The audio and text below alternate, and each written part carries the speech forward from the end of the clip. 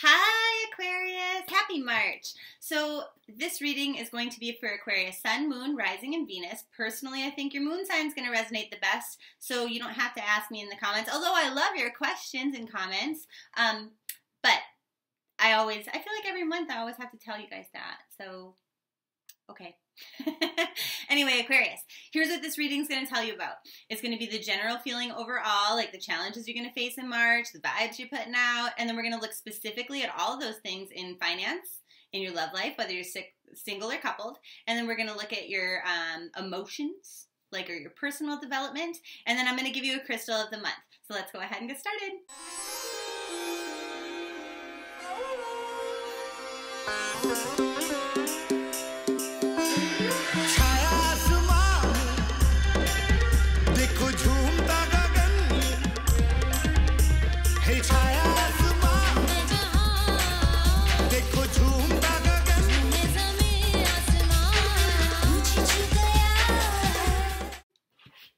Aquarius, what's your general feeling overall?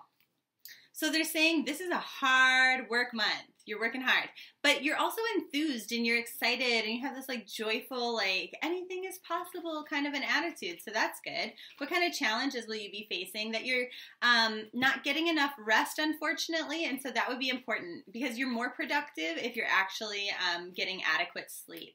So the goal for you is to be very attentive to details and things. This seems like a very work-focused month so far as we're starting the reading. And it doesn't necessarily mean in your career. Maybe you're unemployed, maybe you're retired.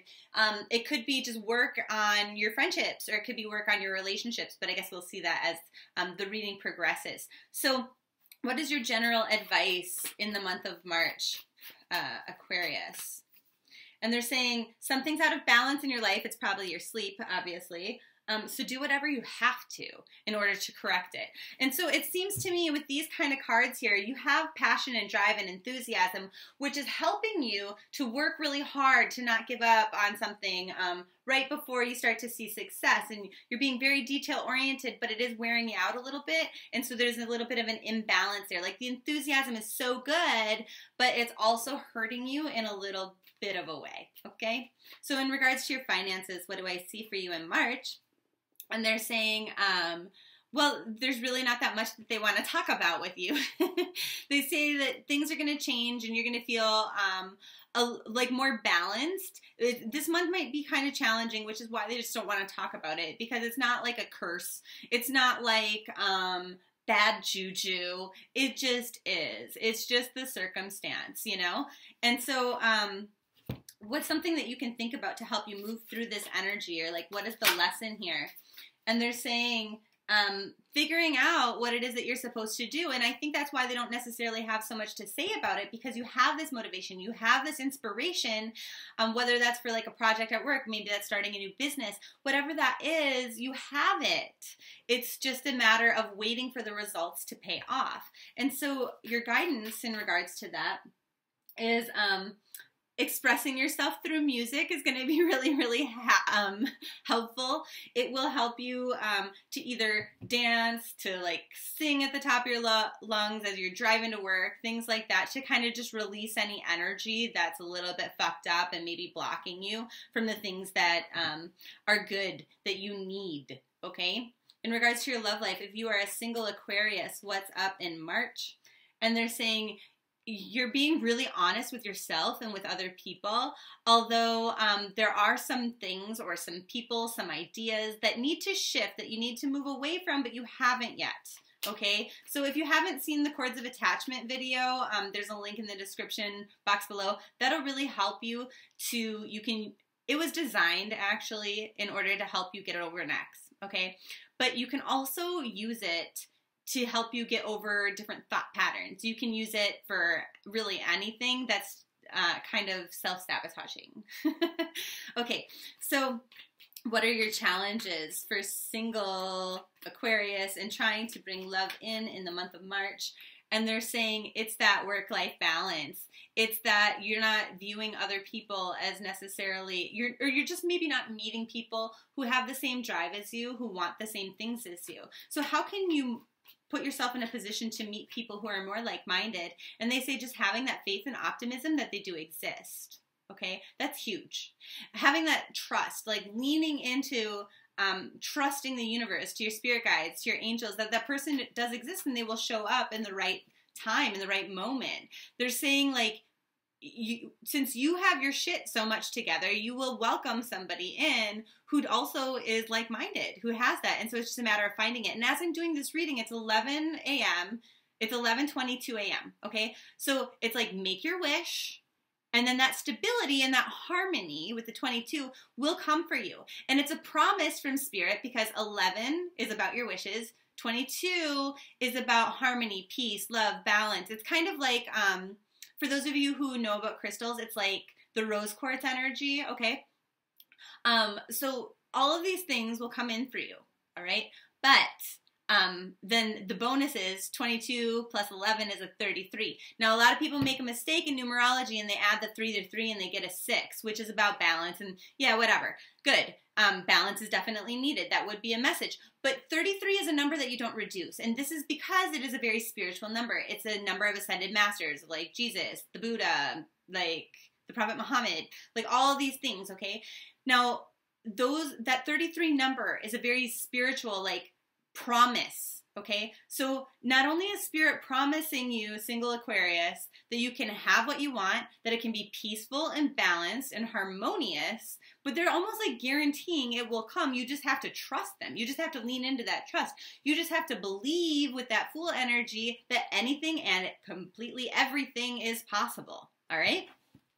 So this is an excellent month for manifestation if you can truly believe that you will get what you're asking for in regards to love. Now, what's up for coupled Aquarius in March? And they're saying the give and take is a little bit fucked up. I don't know if it's that you're not giving enough time and energy to your partner, maybe because you're worried about maybe you're really following through with that enthusiasm in a different sector of your life, or maybe you're not receiving enough. This will vary. That's the problem with like a general reading as opposed to doing a private one. But what they're saying is paying attention to details is very important in your relationship this month. They're saying like being super honest and communicative is going to be very important for your relationship this month, but especially those details, because basically what they want you to do is think about the past experiences you had with your partner and praise them for the ones that are positive, okay? This is going to be one of those months where you have to say, you know what, remember when we blah, blah, blah, and that was the moment that I really fell in love with you. Or, you know how you used to always do this, and like now sometimes you do that still, and it makes me feel really special. Those are the kind of things you need to do. So they're saying you won't be disappointed if you follow this guidance. Now, the challenge in your relationship in the month of March is letting go of fear. I realize that I'm testing my resolve to live in the energy of love. Like, I'm not going to focus on my fears. And I wish, hold on, let me see if I can find it. Because that kind of popped up for me here, and I didn't mention it because it seems so positive, saying you're not going to be disappointed, but there is that fear element, like a little bit of seeking suspicion, like something's creeping in the bushes, right? When we're focused on all these beautiful, positive things from the past, like you're a little bit worried because of the past of something, and they're like, let that go. You really have to let it go and just focus on the positive things in the relationship, because when we give a lot of praise for the things that are working, our partner's more inclined to continue to do those things that are working because they're getting something from doing that as opposed to not feeling appreciated, right? And so they're saying you're being called upon to provide leadership, so trust that you're capable of doing so. So the more that you are taking the lead in your relationship to do this, to really praise the positive, your partner's going to learn from that, and they're going to recognize like, wow, that makes me feel really great. Now I want to give that back to my partner, and you both benefit from it, right? So good for you. Okay, now in regards to your emotional health or your personal development in the month of March, how will you be feeling? And they say like you haven't maybe put everything that you need to in the past, that fear, that suspicion, a little bit of paranoia, you got to let it go. And so they're saying big changes will come, and you will entirely shift your perspective, and blessings will come from that if you can release it. So what are the challenges in releasing that fear? And they're saying envy. Envy, that's huge. Now, I want to mention for you guys, a solar plexus chakra meditation might be really helpful for you in the month of March, because a lot of this is about feeling powerless, okay? So a lot of this fear that we're generating, that we can't control things, and it's not that you want to control things, but it's like this powerless energy of like things happen and I can't control them and it fucking sucks and it hurts. And oh my God, somebody feels like shit right now and I am crying on the inside for you. Oh my gosh. So anyway, but a lot of that is coming from envy, okay? So when we are trying to manifest good things into our lives, sometimes, you know, like we'll be looking, you might be scrolling through your Facebook, right? And remember that we are looking at other people's highlights, like not their real life. They're not posting their shit. And if they are, we're not following them because it makes us feel like shit. It makes us feel negative. Like, ugh, I hate that person. They're so annoying.